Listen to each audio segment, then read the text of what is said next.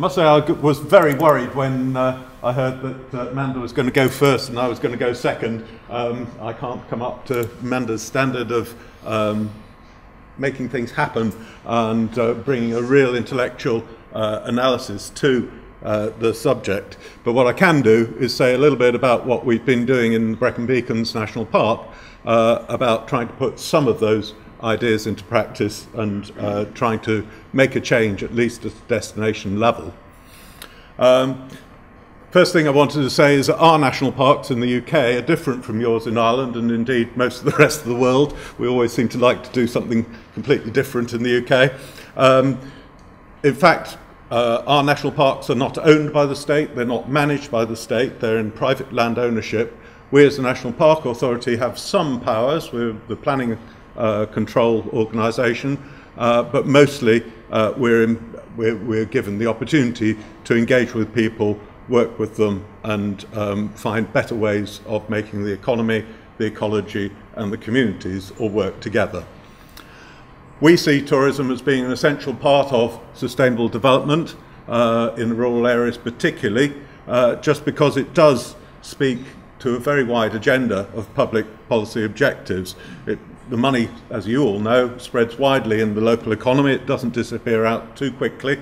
And indeed, tourism, certainly in the national park, is based on the environment.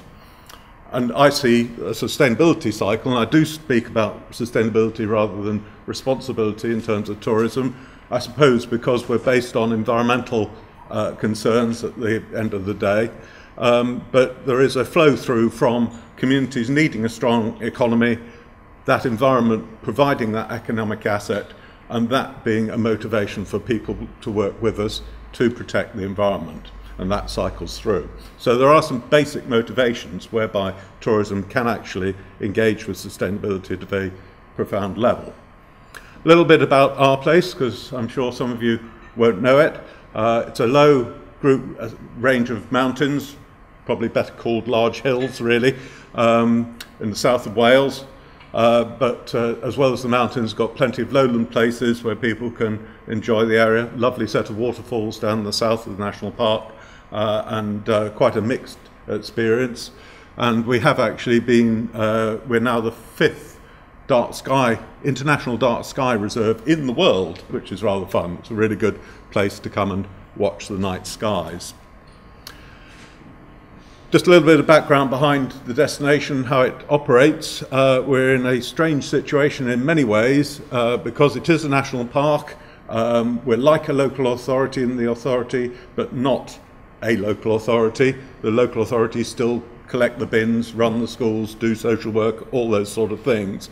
They also all have tourism functions, whereas we're superimposed on top of their structures. And I like to say there's 2 countries because we worry about England as well as Wales, 3 Welsh regions, 10 local authorities and 50-odd community councils. So it's a complex area, and the only way we can make it work is by working closely in partnership with all those players. Otherwise the thing just comes to pieces. So we've established a destination partnership which oversees the management of the national park as a tourism destination, and critically it involves people from both the sort of vertical aims, if you like, of public, private and voluntary sector, but also the horizontal ones of economy, environment and community. So we've set up structures to support sustainable development, and that's quite a decent graphic showing how it all fits together. We all have a role to play, we all have a stake in the tourism destination. The only way of making that sort of thing work, as far as I'm concerned, is to agree a plan and then find out how to make it happen. So we've got a strategy, and I'm talking about communities, and particularly at the bottom there, community placemaking is very much part of our remit, very much part of destination management. The substance of what I want to talk about is around a project we've had going for the past 3 years nearly now. It's due to come to an end in July, which is very sad, but that's the way of these projects. It's run under the Interreg programme, which, as you may know, you gather different people together from across, in our case, Northwest Europe, different partners, form a plan and then work together to implement it. Pleased to say there's 2 of those pointers in Ireland, County Mayo, and I know we're hearing from Mulranny and Erris later on today, and South Kerry Development Partnerships are both partners in that, Interreg project.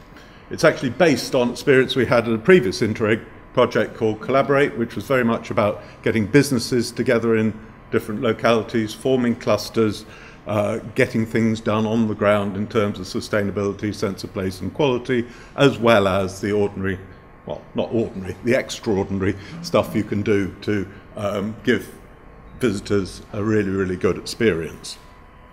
So Rural Alliances is based on the concept of those clusters coming together with members of the local community and forming an alliance. And that's been a really positive experience for us all. It's meant that actually local people can start to define what they want out of tourism, what the negative impacts they're prepared to accept, and how they manage them, how you get more people to come along and engage in the things which you're happy that those visitors undertake whilst they're with you. It's a reasonably sized project. It's £10 million at the European level. In terms of our work, it's €1 million. It's, as I say, an alliance between businesses and community.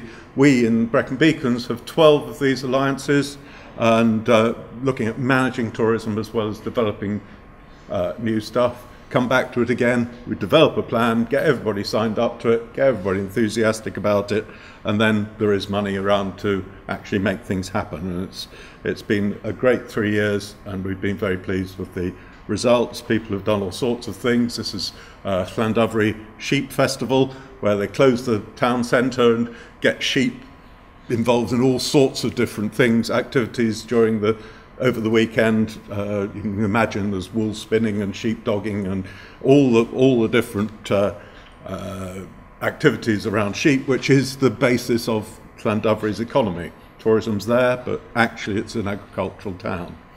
Cycling, cycle festivals, novel interpretation. This is just a bench beside the canal, but actually it's got interpretation built into it. People had great fun inventing that. Food trail, local people involved in producing local tourism literature. So it's a very wide spectrum of work which is involved. And this is actually a community opera event which we held not long ago. There was a very famous Victorian opera singer who lived in one part of the park, and it was her centenary. So we managed to get everybody together and produce that event. But as you all know, working with local people, there is bags of enthusiasm there. All people need is a bit of support and some structure around, getting that plan together, getting everybody supporting the process, that there's money around to make things happen. Clearly, you've got to give it a bit of time because everybody's working part-time, voluntarily, and therefore it doesn't happen instantly. But at the end of the day, you've got to shout about it, or perhaps sing about it if you can. In terms of other things we've done with Rural Alliances, there's a variety of outputs from the project. One is this Community Enterprise Alliance model, which just helps plot the steps you have to go through to develop an alliance like this. There's a thing called the Rural Vibrancy Measuring Index, so communities are able to assess what areas are most vibrant in their areas, which ones are weakest, and address actions towards addressing those issues. Governance, probably the thing we've found most is that the whole thing is about governance. It's about getting the governance right at a local level, but also in our case at a destination level, and making sure all those bits mesh together. I characterize it that you have the three legs of sustainability, but actually you've got to have the seat to hold those legs together on your three-legged stool, and governance is what holds those three together.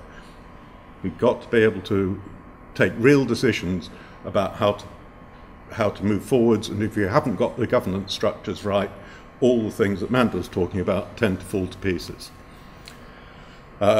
Money's obviously an issue. The toolkit on money, skills, people bringing to the group. If we can play a game to find out what those skills are, that's a really useful way of going about it. There's a set of tool cards of different things you can do to help develop a group, and all those are either now or will be very shortly up on our website at royal-alliances.eu. So do have a look at that, and hopefully you find some of those useful to you. Going back to the sort of more boring stuff, I was talking about governance earlier, the partnership building side of it has been absolutely critical. Bringing those communities, bringing those alliances into the central destination management story is very important if they're not to feel isolated on their own and unable to control what's happening at a wider level. So getting the communications between those communities and the centre is key, and as a result we've ended up with an absolutely enormous partnership of 54 members. I think might even be more now, 36 organisations, 5 subgroups. It's turned into something of a monster, but we've recently appointed an independent chair, which is proving to be very helpful, and it is a matter of making sure that those people are talking to each other in the most appropriate way. We never get 54 people in a room together, but we do get good communications going out from the centre. In terms of members, we actually do have people from the environment, conservation groups, economy groups, and community groups, but the rural alliances themselves actually span all those 3 pillars and bring a very, very valuable voice to the table. As a result of all that, we've ended up with, you don't need to read this, a rather complicated looking structure, but we're just, you'll see it does say 2014 at the top there, we're just trying to make this work. But if you've got that number of people, you need to get your governance structures right and make sure the communication between the different groups are going well.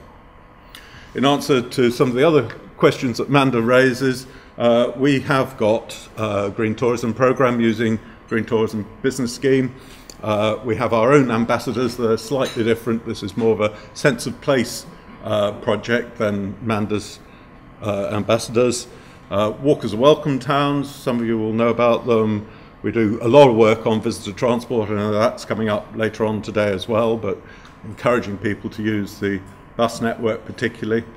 I've mentioned dark skies. We're trying to drive the sustainability message into our marketing. It's a challenge, but nonetheless it's about trying to achieve that. And we've nicked the idea of a visitor charter off Manda as well. Shared, okay. Well, we like it, so we thought we'd do it basically, and focus very much on this dark skies image, talking about switching lights off and being economical about the way in which guests use electricity, seemed to be a very useful way of going about things. As a result, we've managed to get a number of awards, which we're very proud of. There's the European Charter for Sustainable Tourism in Protected Areas, that's especially for national parks and other protected areas like ourselves. We've got this dark skies international reserve status. We're a geopark as part of the European Geopark Network. Again, we're going to be hearing more about geoparks later on. And we're very proud actually to get the Green Tourism Destination in the UK award, 2013 it was, so that's very nice. But I'll come back to it. It's about all these different people working together on the ground, day to day, making things happen. Thank you.